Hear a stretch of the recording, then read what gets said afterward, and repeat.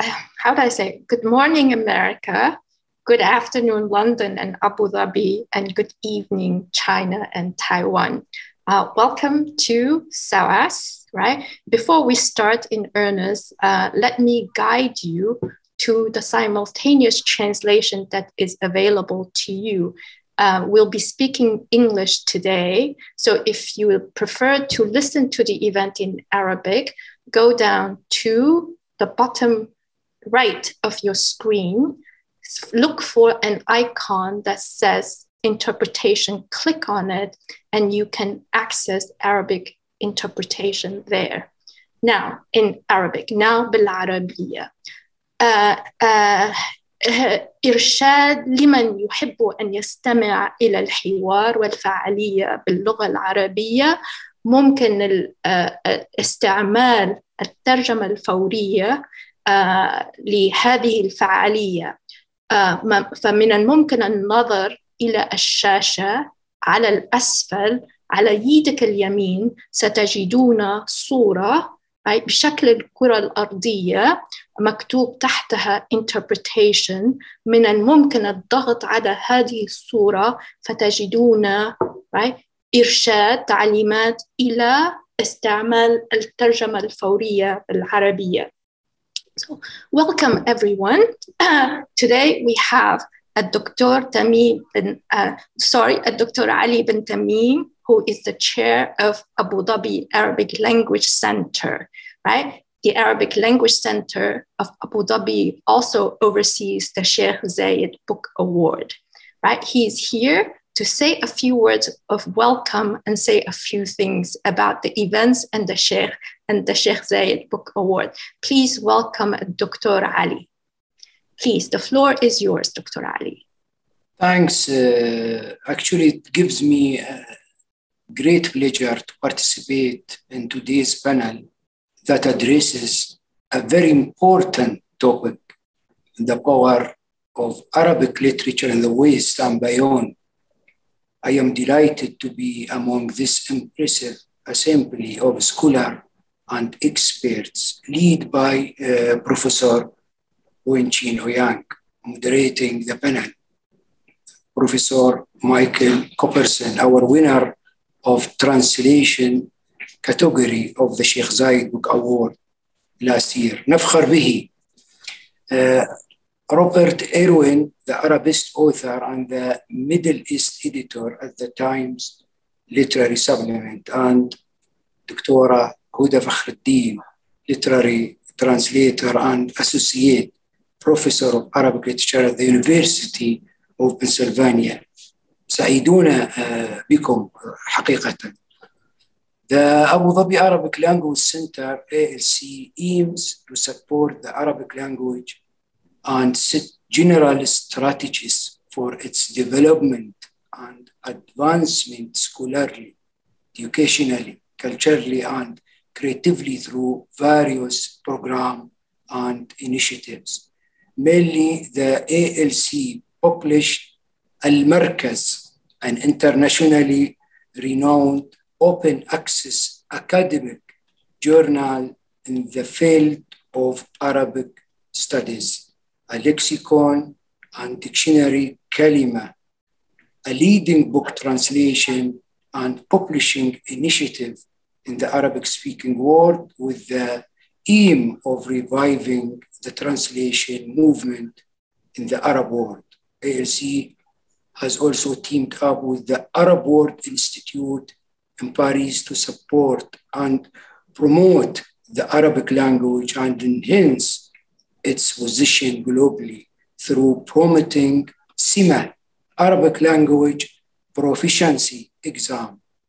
We are delighted to work with the SOAS on this inspiring series of discussion and in bringing Arabic literature to the global stage through the university's key networks. The collaboration with the SOAS is the latest in the series of the partnership established by Sheikh Zayed Book Award with esteemed cultural and academic institutions which promote the award internationally and in its reputation with the intellectual, academic, and writer around the world. Thank you very much for this intellectual gathering. I will now hand over the Professor Wen-chin Ouyang for what I believe will be a very stimulating discussion, and look forward to a great discussion. شكرا جزيلا لكم وسننصت إن شاء الله لنتعلم. Thank you so much, Dr. Ali, for your kind words. And we welcome here, and I hope you will enjoy the event. Let me now start today's event in earnest. This event is brought to you by SOAS and the Sheikh Zayed Book Award. The Sheikh Zayed Book Award is one of the world's leading prizes dedicated to Arabic literature and culture. Since 2006, the award has brought recognition, reward, and readership to outstanding work by authors, translators, publishers, and organizations around the world. In 2018, the award also launched a translation grant to help produce more quality Arabic books in translation outside the Arab world. SOAS is, of course, famous for its global reach and its commitment to the global South. SOAS is a world-leading center in the study of the Arab world with a high profile in cultural, literary, and translation studies. There will be a series of 4 events in April, May, and June, coinciding with the award announcements in May. In these events, we will bring together creative writers, translators, and researchers to talk about the role and place of Arabic culture and literature in today's ever-increasing global connections. These events are advertised already, but you can also look them up on the SOAS website, keyword Sheikh Zayed Book Award. In today's events, which is the second of the series, will focus on Arab literature and culture in the West and beyond. And I like to emphasize the word beyond here. Last week, we started with the idea that translators are cultural ambassadors and thought about translation, why we translate, from and into which language, and what and how we translate. We reflected on the choices we make in relation to genres, such as poetry, fiction, cookbooks, or philosophy, and our approach to translation and the styles we adopt. We also talked about the thrills and perils of the word of translation, the field, the market, and translation prizes, believe it or not, and of course, what translation can do to promote cultural exchange and global understanding. Today, we extend our role as culture ambassadors and look beyond translation, though not excluding it, at scholarship, editorship, creative writing in both Arabic and other languages, and public engagement as part of our commitment to promoting Arab literature and culture beyond the Arabic-speaking world and also beyond Europe and North America. We have with us today 3 distinguished panelists. Let me introduce them very briefly, and then we will start our discussion. So we have Robert Irwin. Wave Robert is a novelist, historian, and editor of the Middle East section of the Times Literary Supplement. His book, The Arabian Nights, A Companion, is widely known. He was one of the editors of the Daedalus Books, publisher of literary fiction. He has published 9 novels and 11 books, most of which are on Arabic and Islamic subjects. Michael Cooperson, please wave Michael, is a scholar and translator. He is a member of the original editorial board of the Library of Arabic Literature based in NYU, Abu Dhabi. He translated Abdel Fattah Kilitos, the author, and his doubles. Last year, he received a Sheikh Zayed Book Award for his translation of the Maqamat of Al-Hariri, and I can't wait to hear more about it. And then Huda Fakhreddin, wave Huda, is a scholar, editor, and poet. She has written on the continuity between classical and modern Arabic poetics, translated Arabic poetry, and published her own poetry. She is also co-editor of Middle Eastern Literatures, which is a journal dedicating dedicated to publishing academic work, scholarly work on Middle Eastern literatures. And she's now a member of the new editorial board of the Library of Arabic Literature.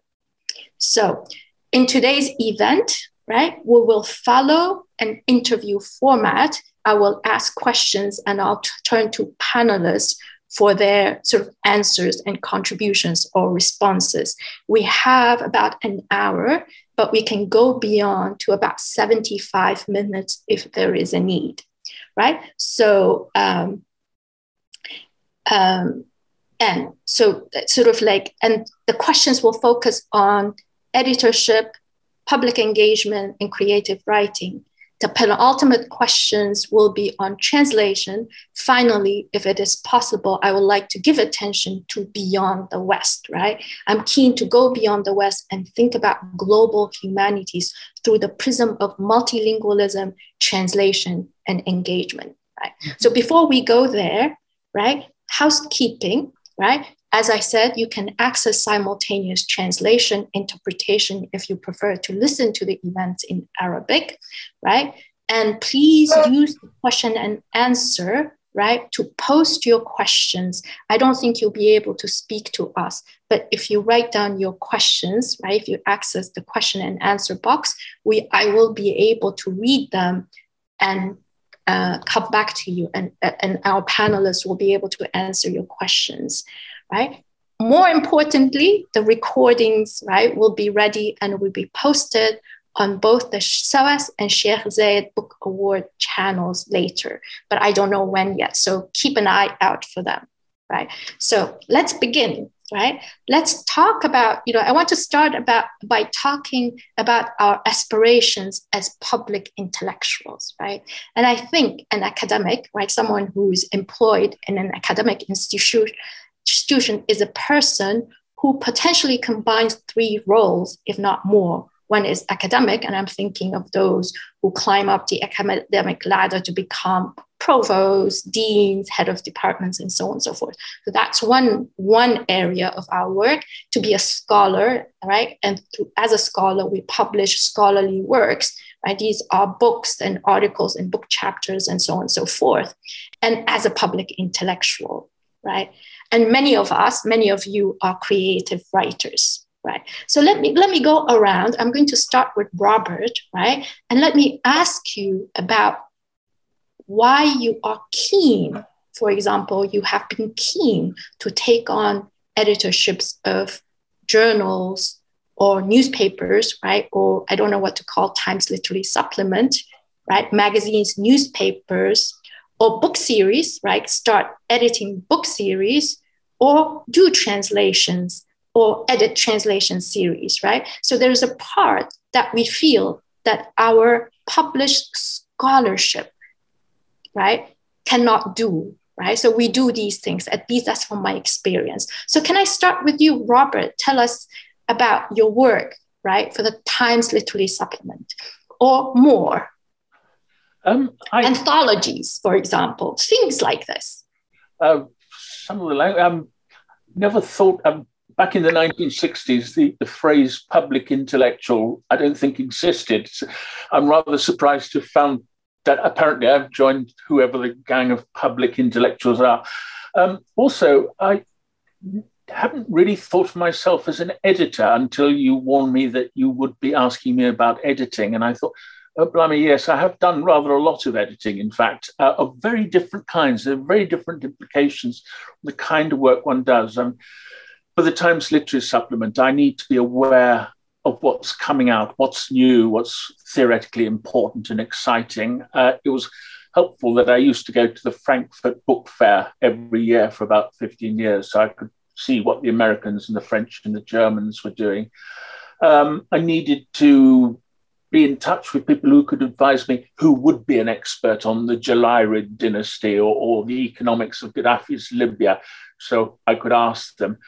And then get in touch with the potential reviewer. And then when they come back to me with the review, the first things I have to do is to de-academicize it. That is to say, I have to remove get them to remove the transliteration marks, the diacriticals, remove footnotes. These are not Times Literary Supplement House style. There are various other bits of Times Literary Supplement House style about numbers and quotations and so on. All that has to be sorted out. And then I have to point out to the reviewer that the average reader of the Times Literary Supplement doesn't know what a madhab is or a mamluk or a hadith. Could they explain or remove the expression? And then I'll pass it on to other editors who do some more in-house stylistic editing. And then quite often I've got to deal with reviewers who are expecting, they've done their review, it should be in about 2 weeks' time. Why isn't it? You know, in fact, it's quite normal for a review to sit around for 3 months or 6 months. It's not like reviewing the Sunday Times or something like that. That's one kind of reviewing. But there are other, I edited the New Cambridge History of Islam, Volume 4, great fact tome. And that was a bit like herding cats, very, very difficult to get people to deliver. But much less hard work. I didn't have to bother too much about, I assume they would know what a potential reader would know what a madhab is or was, and they'd also be able to look it up in other volumes of the company. And in present company, I'd like to say that I thought the best contribution to Volume 4 was that of Michael Cooperson on Muslim biographies. I thought that was very good indeed. Then there was editing. I edited the Penguin Anthology of Classical Arabic Literature. That was tricky. It was a very tight budget. Fortunately, the Royal Asiatic Society and the Cambridge University Press were generous with permissions, so they were free. But at that point, I tried my hand at translation. I did a few translations myself. There was no budget to pay for translators. And I learned that, yeah, I can translate from Arabic, but I'm not a born translator, and I'm never going back to that one. I've done other kinds. Oh, yes. Then there was the editing of the Penguin Arabian Nights. That really was more a matter of setting the project up in the first place, and then getting the translator, the late great Malcolm Lyons, not to put in diacriticals, which had been a killer for the people setting the press Penguin, and also a commercial put-off. And then minimal, I did minimal annotation. People who want more detailed annotation will simply have to go to the French Pléiade edition, where you get a thorough identification of famous poets and caliphs and bits of areas of Cairo and Baghdad and so on. It's very minimal. And then more recently, there's been the annotated Norton Arabian Nights, where the editor doesn't really know much about Arabic literature or Arabic language, but is quite an intelligent commentator on the story and where it's going and how it works or doesn't work and so on. So there's editing, and there's editing, and there's editing. Yeah, so Robert, I mean, I feel very fortunate that my books have been reviewed in the Times Literary Supplement. And I thought, that was such a good way of taking me out of the Arabic studies silo and reach a much broader audience, right? And at SOAS, so sort of like colleagues from other departments will come to me and say, oh, fantastic, I can't believe it. You got reviewed in the Times Literary Supplement, right? So in a sense, there's something that you're doing for us in the service of Arabic literature and culture and our disciplines that takes us beyond the academic sort of like silo. But let me turn to Huda now, because now Huda has sort of two roles here. One as one of the editors of Middle Eastern Literatures, which is a journal that comes out at least 3 times a year, and it's a lot of work. And the other one is now the Library of Arabic Literature. And I'm going to ask Michael to come up because he was one of the first generation of the editors to talk us through the vision. So let me come to you about taking on these huge but thankless jobs. Yeah, Huda, want to say a few things about it? About the aspirations. Aspirations, yes, they are huge and thankless, but also extremely gratifying and rewarding, because I think editing, in my experience or in my mind, is a form of activism.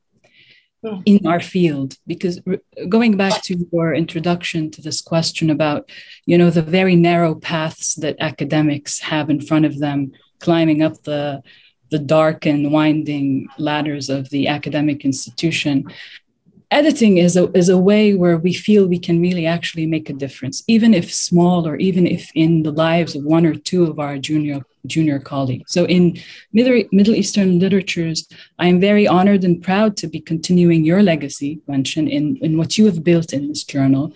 And the new editorial board, Nora Parr, Karis Olsok, and Adam Talib and myself are committed to taking MEL, as you did, beyond the Euro-American Center, and to support independent scholars in the so-called Middle East and North Africa and the global South at large, and academics in these areas as well, and to place the study of the literatures of the Middle East at the center of the humanities, without burdening Arabic or Persian or Turkish or Hebrew with the political and anthropological historical imperatives that really govern our field. And our field is a silo. It's very suffocating, really. And you feel you need to do something, and editing is one way.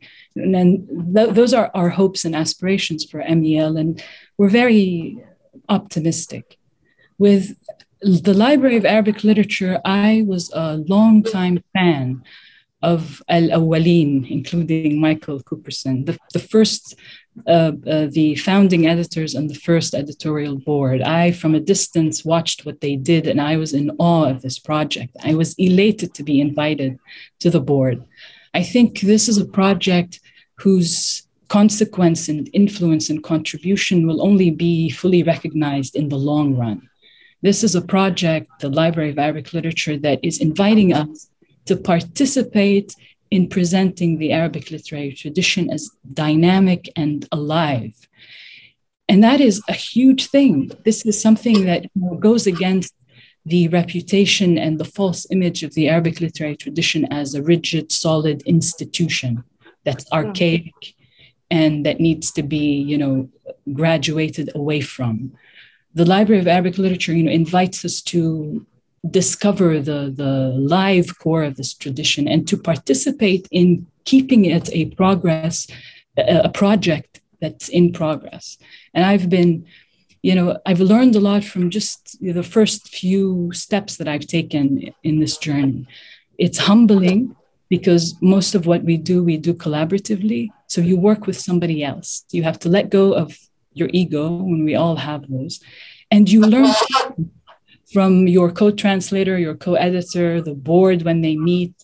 And most of all, you remember to remain a student of the Arabic literary tradition. It's a vast and generous tradition that is urgently needed. We need it, much more than it needs us. And the Library of Arabic Literature keeps reminding us of that. So that's another editing journey that I'm just embarking on and very hopeful and excited about. Thank you for that. I'm coming to you now, Michael, because, I remember, I think we attended the first meeting that Philip called us. So there were a few things that he said, I don't mean to sort of like, the intention is not to redefine Arabic canon or literary canon, whatever, but this is not that. But the other part is really about, not just editing the Arabic text, but also translating the literary works in such a way that the English translation would not be, let's put it this way, academic between quotation marks, but literally and much more accessible to a wider audience. So let's talk about this vision and the wider audience. Michael. Thank you. First, I'd like to thank the sponsors of this event and to greet Dr. Ali bin Tamim. It's always great to see you. And to also my fellow panelists, I've learned so much from all of you, and it's really an honor to appear together. As you mentioned, the project, the Library of Arabic Literature project, began with the idea that we would try to produce a set of adab works that would be accessible to readers outside the academic world. I remember the part of our mission statement says that the goal is to put works of Arabic literature into modern lucid English, which I thought, well, that's quite a challenge, since many pre-modern works, well, by definition, they're not modern, and some of them are deliberately not lucid. And so it's been an adventure watching how different translators coming from very different places with very different interests have responded to that challenge. I'm just going to mention the works that I happen to have served as a volume editor, because I think they represent the variety of works that we've tried to include. And I should say that, as Professor Huda has pointed out, we did not intend to create a second canon, right? We intended, in fact, to open up the canon. And part of what's happened, deliberately or otherwise, is that we've, I think, shown the world how many different things are a part of that canon. So, for example, in order, I've served as volume editor on, first, As-Saq al-Saq of Ahmed Faris al-Shidyaq, translated as Leg Over Leg by Humphrey Davies. That was the easiest one because he was so good, Allah yarhamu. I would just sit and read and be amazed. And every 20 pages or so, I'd feel obliged to make some comment, but mostly he would shoot back and say, no, no, no. And so I would withdraw my comment. And so that was an easy one. And the book, I'm very happy to say, has been read by people in all sorts of fields outside our own. I mean, we are now really looking at the beginnings of a global understanding of the 19th century. When I think of Shidyaq, I think of Herman Melville. And now it's possible for people who work in American literature to put those together for themselves. The second one, and the board resisted a little bit when I brought this up, but I happen to know a former restaurant reviewer for the Los Angeles Times named Charles Perry, who happens to know Arabic very well. And he's been translating cookbooks for quite some time. And I went to him, I can't remember, I went to him, he came to me, I can't remember, but he wanted to translate an anonymous Ayyubid period cookbook called Al-Wusla ila al-Habib, which came out in English as Scents and Flavors the Banqueter Savors. And it's a recipe book, and the manuscripts have food stains on them and they're torn and so on. And he did a fantastic job. People have actually cooked from the book. And this is not what I think any of us expected when we came into this, that we would be producing cookbooks, but it turns out it's probably the earliest known cookbook. If we exempt one or two very early, I think there's something in Assyrian that maybe possibly a cookbook, and there's a few similar things in Roman literature, but essentially this is perhaps the first. So it's a contribution to Arabic literature, to world literature made by Arabic that most people don't know about, and I certainly didn't.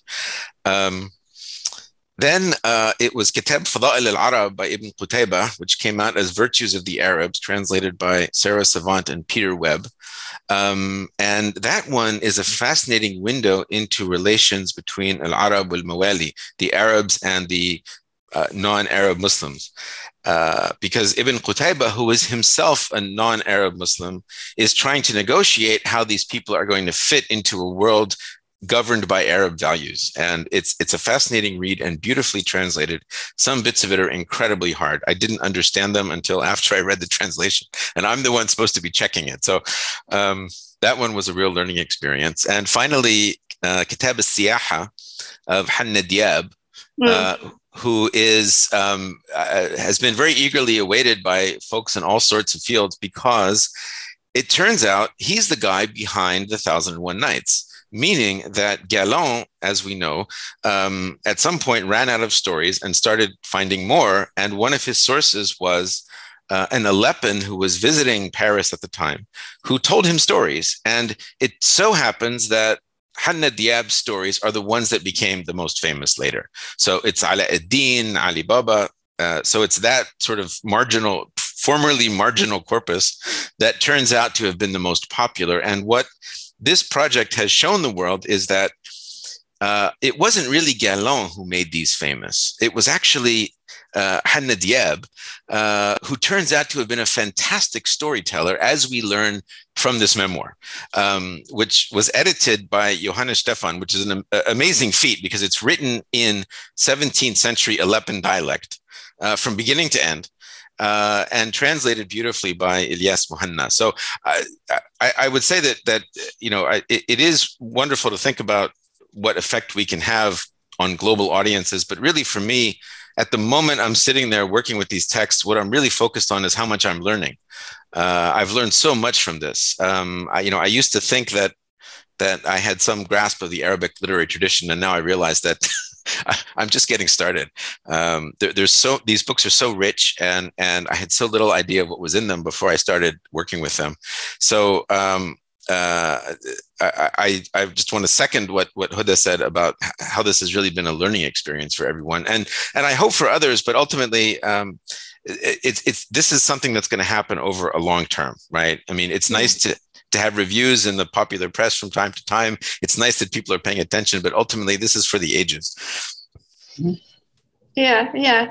Okay. Yeah, I know it's time will tell, right? But I mean, are you beginning to feel some effect? Because, like, for example, Ma'arri is, sort of like read now outside by people who are in comparative literature and so on and so forth. But I'm not going to dwell on that, but I'm going to pick up the thread from what you said about reaching a global audience. And let's talk about that through, right, other forms of public engagement, right? Robert, I know, writes TLS for the TLS. I know Robert appears on the BBC. I know Huda writes, for the non sort of academic outlets, and all of you, I believe, have published sort of with Arab Lit, right, which is an online non-academic program, and you have written for Jadaliya and so on. So Bani Pali, one of them. So can we talk about somebody sort of like, I know I'm sort of ambitious that way. I want to reach, think about global humanities, but I'm sure all of you have some dreams about that, to be able to reach out, right, somewhere, right? So can we come to you, Robert, about going on the BBC, TLS?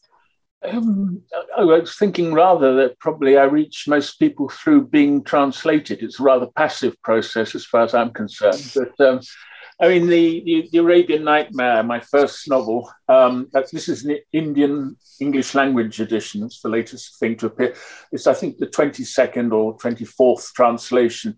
That's how I get my name spread about. The Arabian Nightmare is exceptional in being translated that many times and coming out in several successive Russian and German editions, very popular there. And then my book on Ibn Khaldun has been translated into several languages, and so I think is the history of the Bahri Mamluk Sultanate. So that's how I spread it. I don't know how much I get listened to on the radio. I mean, I've done that program with for God's sake, my brain's going. Melvin Bragg? Melvin Bragg, In Our Time, yes. I've done several of those. I've also lectured in Paris a bit at the Institut Arabe, and also the École des Hautes Études en Sciences Sociales, and in French, which was a pain for me, but not as painful for me as it was for them. But no, I really, obviously, I'm targeting an English audience in the first thing. I can't really imagine what somebody in South Africa or Hanoi would want from me, but if they want to pick it up, that's fine. Yeah, and we're coming back. We'll come to your creative writing in a moment, but let me go through sort of the panel first. Huda, what about you, Huda? Yeah, so as you mentioned, I think there's something immediate about publishing in Banipal or Arab Lit or Jadaliya. You don't have to wait for the 6 months or year, and you feel like you're engaging in a conversation that's happening in real time and reaching an audience beyond the specialists. For me, the audience I'm always thinking about is writers and readers in the Arab world. So I make an effort to publish in Arabic newspapers. I think it's another very important learning experience for me to engage with editors and Arab publishers and newspapers and platforms. And for very personal reasons, I live in translation in this country, the language I speak day to day, the language I work in and write in. So it's a relief. And don't get me wrong, there's so much to be learned from translation. It's a very satisfying intellectual endeavor, creative and critical and all of that. But there's a relief about being able to write in Arabic and participate in a conversation happening over there. It's about who I think I am or still want to be. It's a very personal thing. I like to imagine that I still think and dream in Arabic, and it's my first language. So that's one of my personal goals, to remain in touch with the literary scene and the publishing scene in the Arab world. When it comes to translation, I was very surprised that the translation of my book, my first book, Metapoiesis in the Arabic Tradition, into Arabic by Edda, which is a Saudi-based publisher, received so much attention. And suddenly the book, which was a Brill publication that sat on bookshelves for years and years, suddenly there were people reading it and reviewing it in Arabic newspapers. And that made me very happy, but also kept me on my toes. Finally, somebody's actually reading. So I should reread the book and brush up and see what I have to say about it. But so that's an audience. The beyond, as you said, I'm very much interested in the beyond. So beyond the very narrow, reductive binary of Arabic or Arab and the West, breaking through to the beyond, that is something that I hope we all get to do. And I think the one avenue or way to get to that is to think of our work as participating in the humanities. And again, going back to silos and ghettos and area studies, break out of that system that keeps our work on the side in some dark corner, waiting for somebody to discover us and write about us in some mainstream publication. But to approach our work with that attitude, that we are really at the center of the world. Each one of us, every text we're working on can be the center of the world, and maybe create a network. Michael, what about you? I mean, I love your translation of Kilito, and I think of Kilito as someone who has a huge reach, right? And his work, and I've been reading him extensively recently, and I think, he writes in a genre that we don't talk about, this essay, right? Most of it, even his book chapters are essays, these very creatively written essays that are challenging intellectually. So I think, he has a reach, but I don't want to sort of steal your thunder. So I'm going to sort of let you sort of like tell us about your dreams of being, I don't know, global. You're muted. I have to follow up on what you said about Abdel Fattah Kilito, because I've learned a great deal from him as well. And I think one of the reasons for his success is exactly what you say. He writes in a childlike, simple narrative style that disguises an enormous theoretical sophistication. But unlike most of us, he feels no need to show that off. He simply tells the story as simply as he can. And by the end, you have discovered that the familiar figures that you thought you knew have been completely reversed in your mind. And I suppose that's something that we should all hope to be able to do, to write that clearly. I think Robert does. I think Huda does. I'm not sure I have learned that yet. One never knows what an audience is going to like or to find appealing. At one point, I wanted to remove all of the footnotes and commentaries from the Maqamat translation, because I thought we wanted to get away from, this is not supposed to be an academic book. This is about the pleasure of the text. I don't want any historical, sociological, anthropological, political relevance to be extracted from it at all. And then the press said, no, keep those in. And so I said, okay. I always listen to the press. I've learned that they always know better. And in the end, I've gotten many comments from people saying how much they enjoyed reading my boring footnotes. So there's no accounting for taste. My father tells me that translations of Yiddish literature are especially popular in Japan.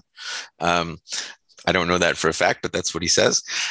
So one never knows what people are going to like, and all one can do is, I think, do one's best, try to write as beautifully as Abdel Fattah Kilito, and hope the market finds a way to your door. But on this note of community, I do think that it's one of the things that this work enables us to do is to find like-minded individuals in other silos.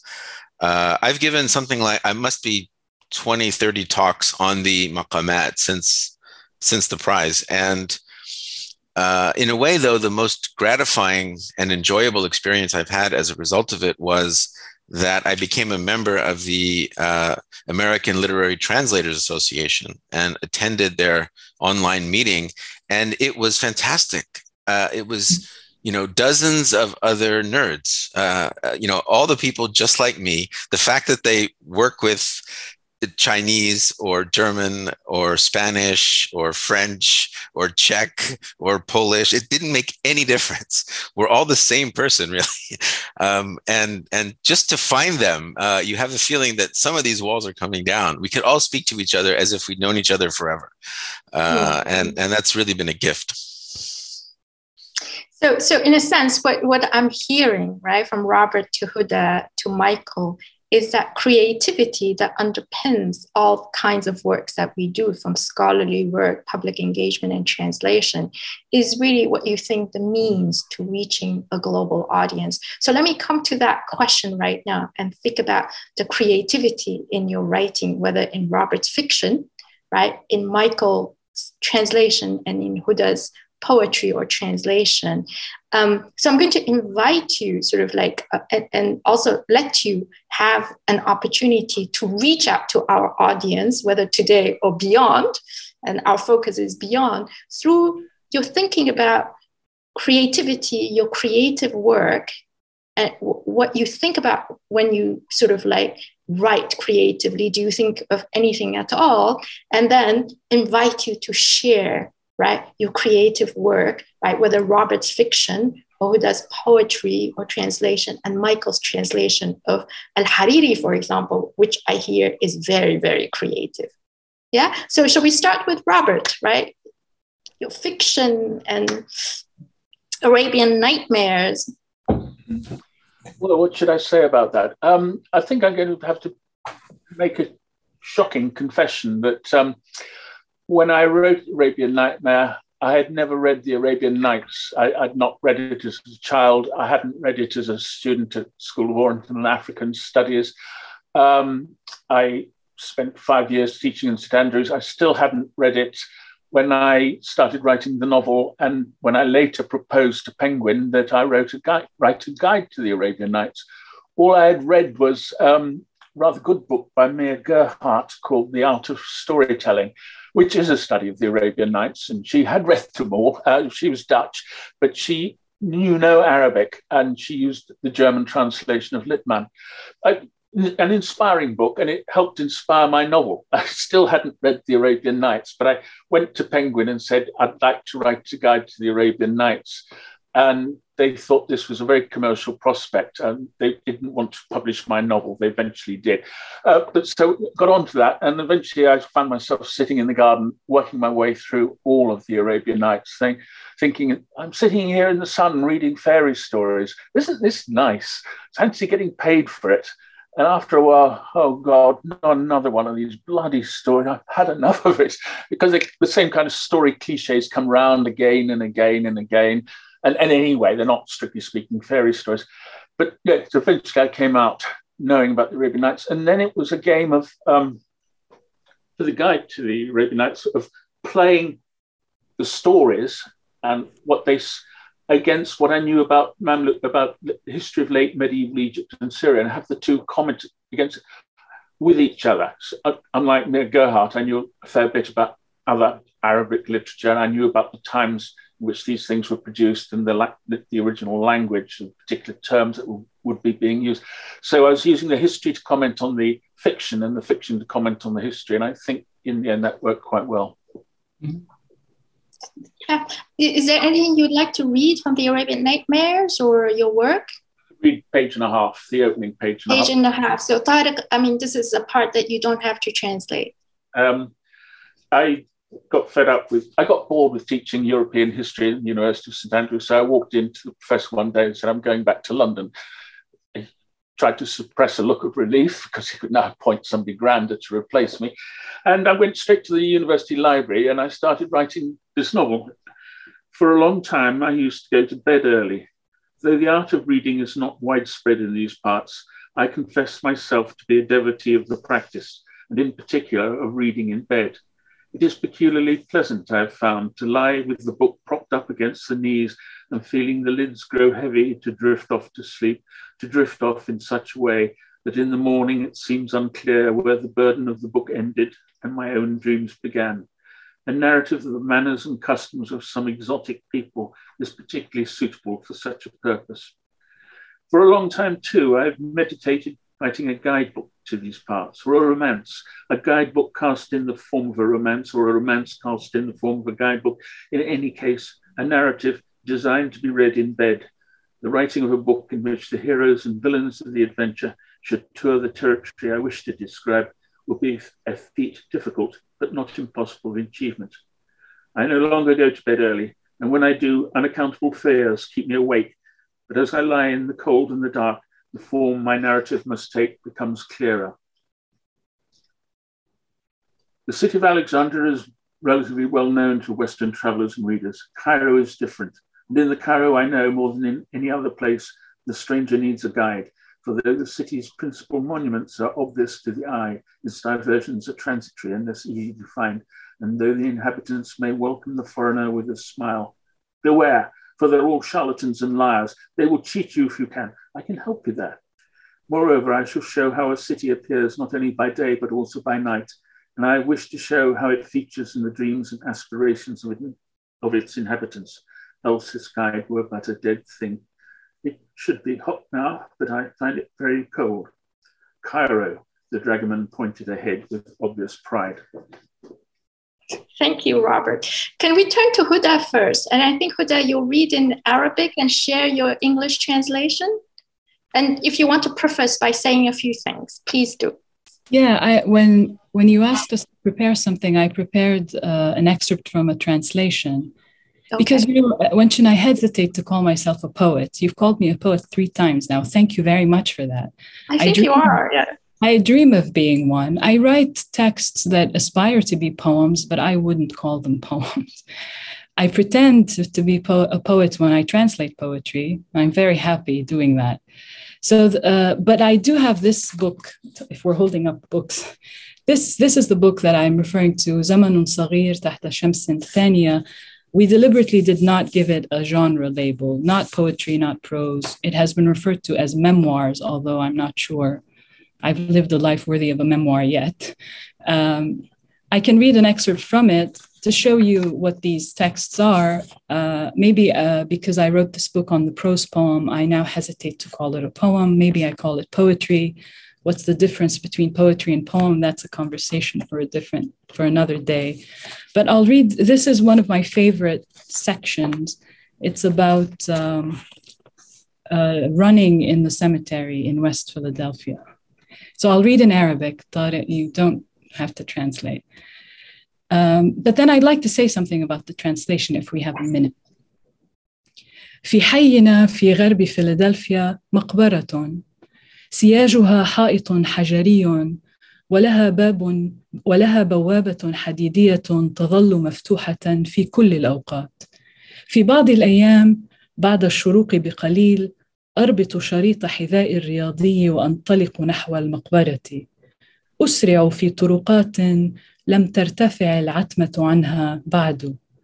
أعبر تحت البوابة الحديدية لأركض فوق ممرات ترابية تتلوى بين القبور.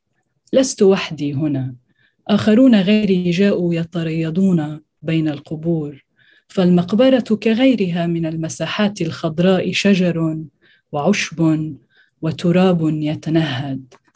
أسرع في الجري، لا أعرف ما إذا كنت ألحق بشيء أو أهرب منه.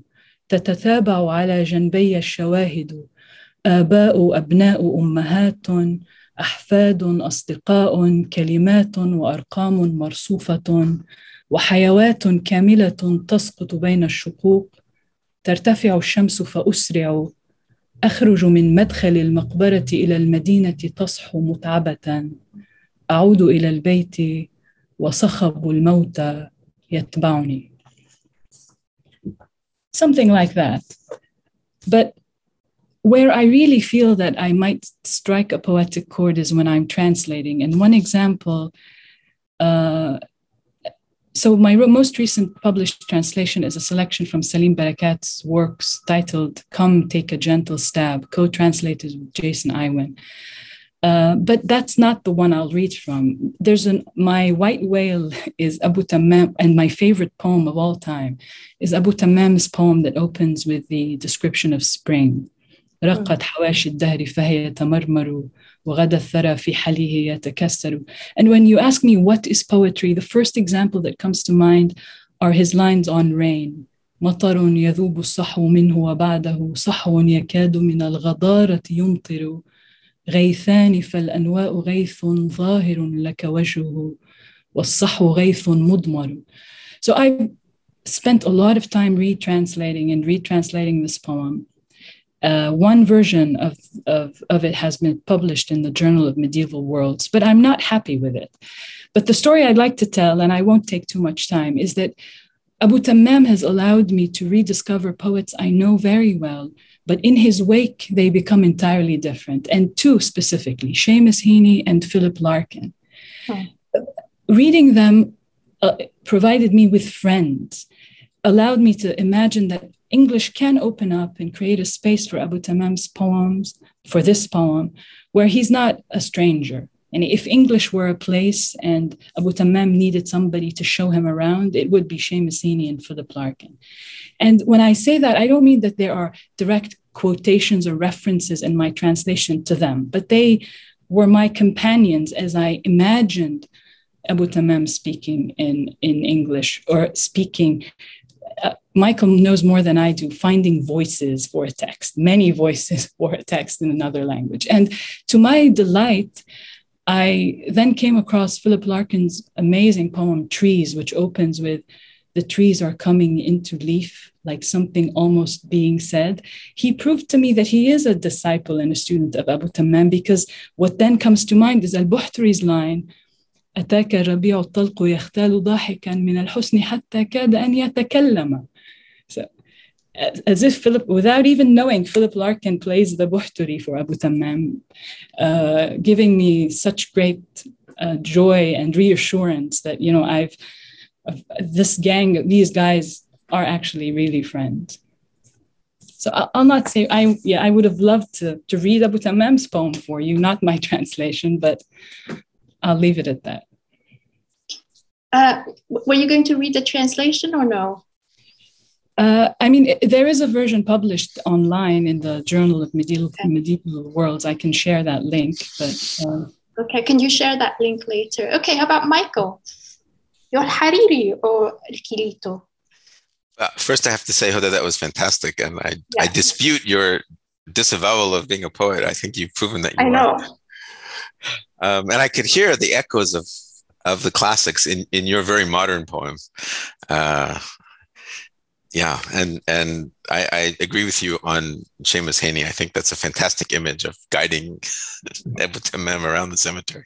In any case, so this, I think we have to respect the distinction between poetry and verse. I think what Hoda was talking about was poetry, and I think what Al-Hariri produces is verse. Which is something that I can do. I can't write poetry, but I can produce doggerel by the yard. And Al-Hariri isn't famous for being a poet. He's famous for performing fantastic verbal acrobatics.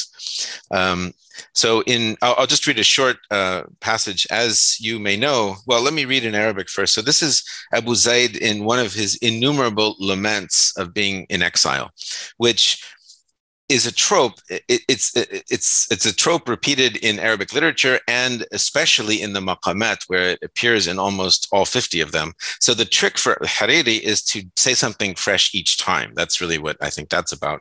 But in a world full of refugees, I think now many of these laments take on a certain poignancy and a certain significance and dimension that they didn't have before. So here, Abu Zayd, who's been driven from home by the Crusaders, is talking about living in exile. And he says, Saruju matla'u shamsi wa rab'u lahwi wa unsi. لكن حرمت نعيمي بها ولذة نفسي واعتضت عني اغترابا أمر يومي وأمسي ما لي مقر بأرض ولا قرار لعنسي يوما بنجد ويوما بالشام أضحي وأمسي أزجي الزمان بقوت منغس مستخسي لا أبيت وعندي فلس ومن لي بفلسي ومن يعيش مثل عيشي باع الحياة ببخسي. The translation is deliberately cast into 50 different styles of English to match al-Hariri's playing with Arabic. And in many cases, I deliberately emphasize the obscurity of many of the words he uses. In this particular case, I chose this particular maqama is translated into the language of beggars, thieves, and con men, documented in an 18th century work by Francis Grose called Grose's Classical Dictionary of the Vulgar Tongue, revised and corrected with the addition of numerous slang phrases collected from tried authorities. And so it's a kind of thieves' cant, essentially. So putting this poem into that language resulted in the following. I was born in Saruj in Swell Street, snug as a kinchin mort, but 'twere slanging dues concerned that took every joy of my heart. The baggage threw me a bale of bristles and made me a knight of the road. I'm never at rest, and across the pond I've been lagged and swallowed the toad. I wear the bands and the stomach worm gnaws. Cold charity cants me my grub. Today in Damascus, tomorrow in Nejd, sleeping in the rough. Oh, bitter days all stiver cramped. Pay tip me a tester bright. I have a bill on the dam of Marib from living the flashcant life. If you didn't understand that, you're in very good company. That was the point. But I hope. Yeah. But enough. Yeah. I just wanted to hope that enough plain language creeps through here and there that at least the idea is clear. That was the purpose. Mm-hmm. So, I mean, sort of what guys, believe it or not, we're running out of time. It's 2:57 already, but we can go beyond a little bit because I think we have some questions.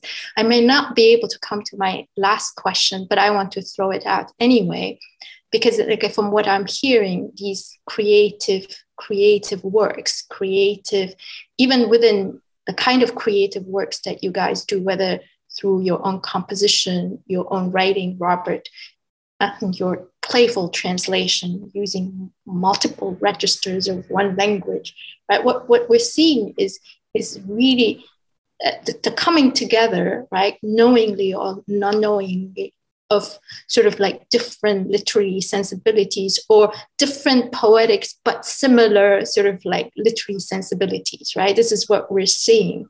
And in a sense, we're lucky that we're in the US and the UK, we write in English, we communicate in English, and we have the Arabic, and these two languages help us to reach an audience that is beyond the US and UK or the Arab world. If you think of Arabic in India, Arabic in China, and so on and so forth. And I'm lucky enough to have Chinese as well, right?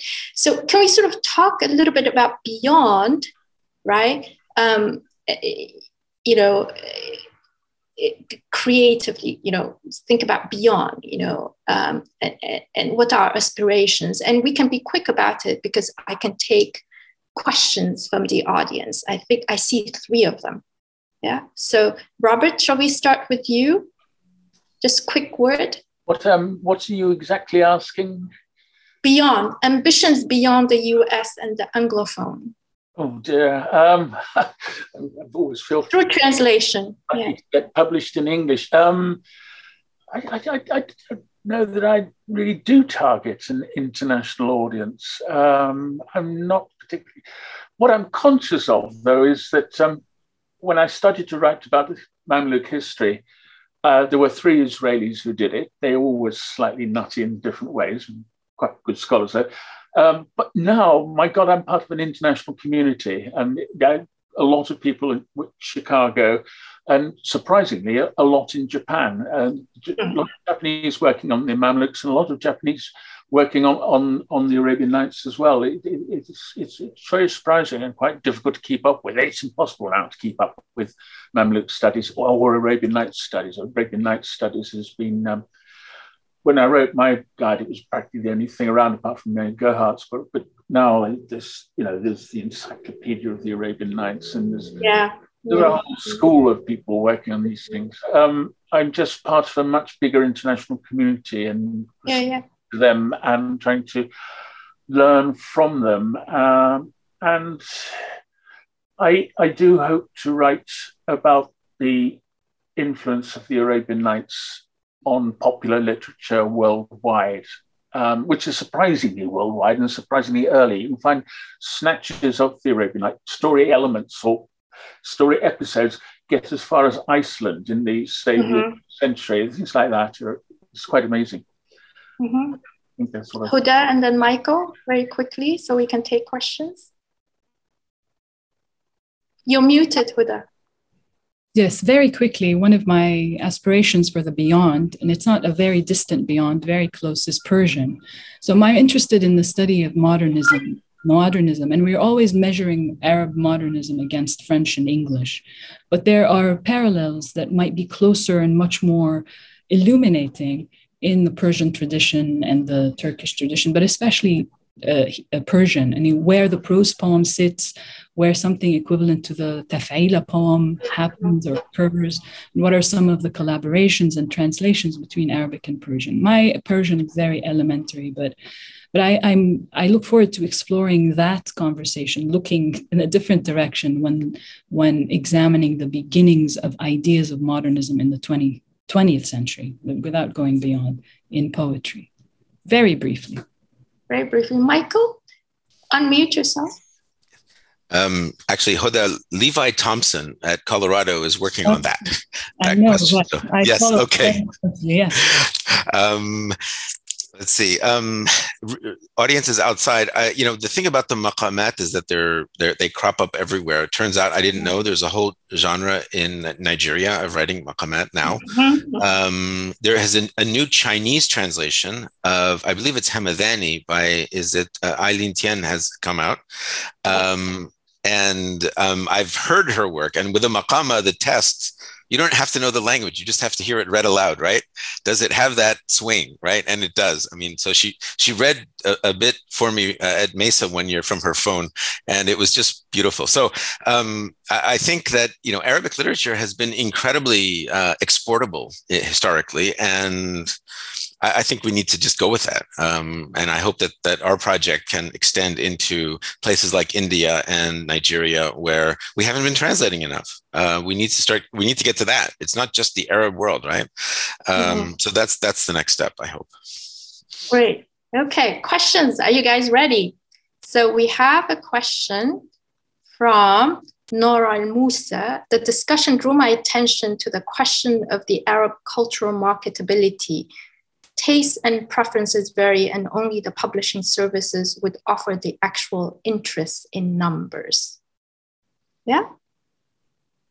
Okay, so does anybody, and speaking of Eileen is here with us, Eileen Chen, right? So that's question number one. What I could do is go to Eileen's question or comment. I want to make a comment that Dr. Irwin's Chinese translation of Ibn Khaldun, an intellectual biography, got 8 out of 10 at Douban, right? This is okay.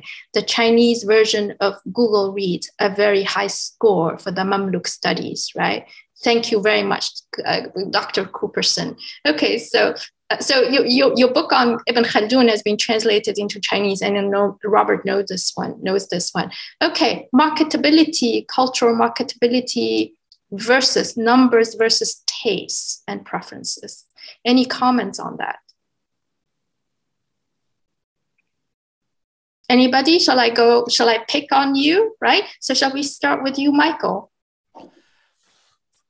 Well, I mean, we have to deal with the fact that the most popular works from our part of the world have thrived in English only after being changed substantially. So I'm thinking of Rumi, I'm thinking of The 1001 Nights, I'm thinking of the Rubaiyat of Omar Khayyam. I mean, there's so many examples of aggressive transculturation. And you know what? I think if it works, we should go for it. Because probably, even if people's understanding of Rumi and Khayyam is probably quite different from that of people in Iran, at least we got a foot in the door. And so I don't mind pandering a little bit, frankly. And yeah, I don't really know if I have any brilliant thoughts on marketing strategies, but what seems to sell right now is something that has been naturalized or transculturated to a significant extent. And we have to live with that reality and maybe even contribute to it a little bit. But if I may jump in. Yeah, Huda?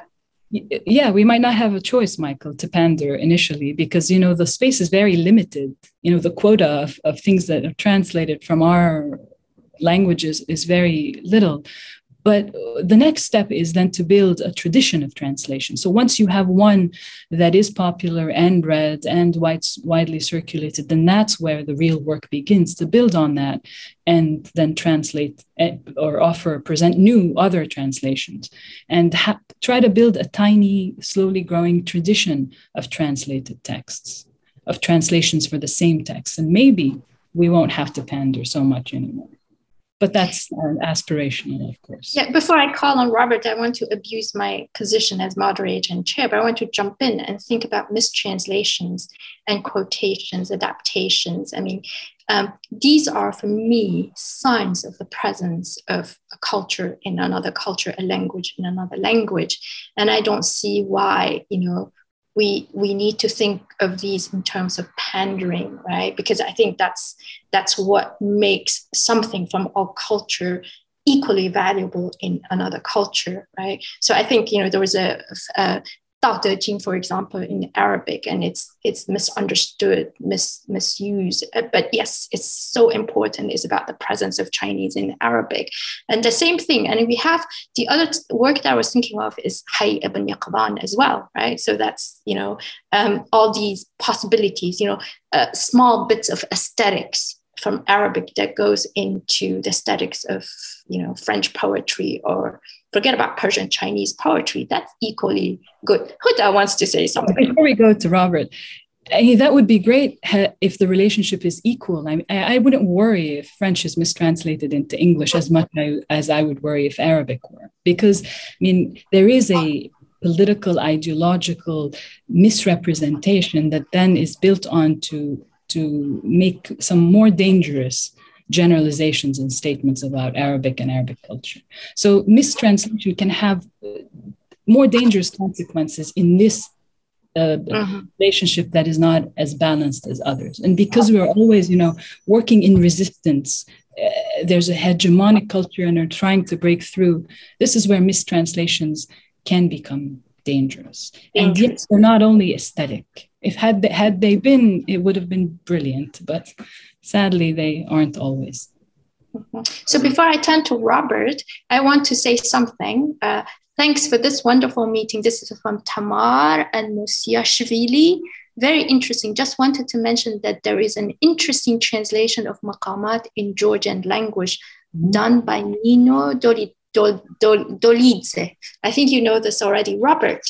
Yeah, I just wanted to say two things. One is that translations can actually act as veils, concealing the real culture. The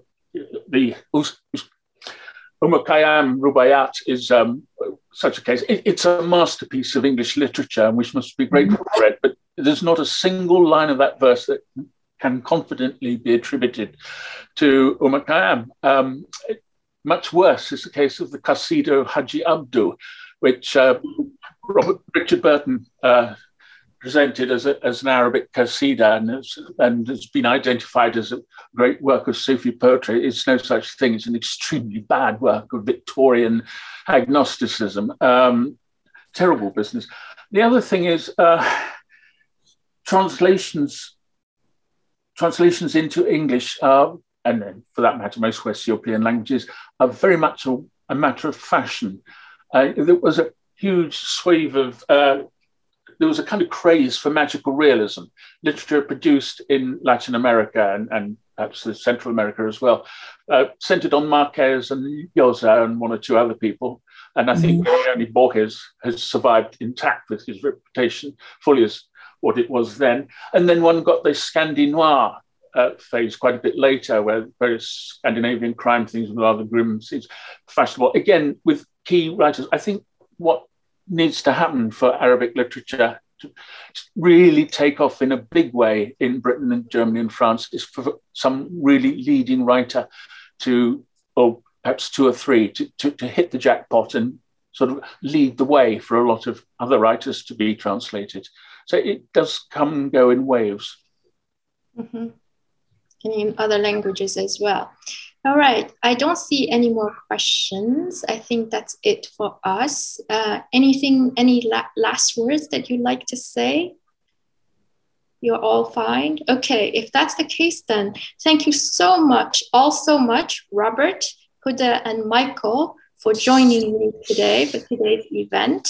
And I thank all those who are in attendance, right? Thank you so much for coming.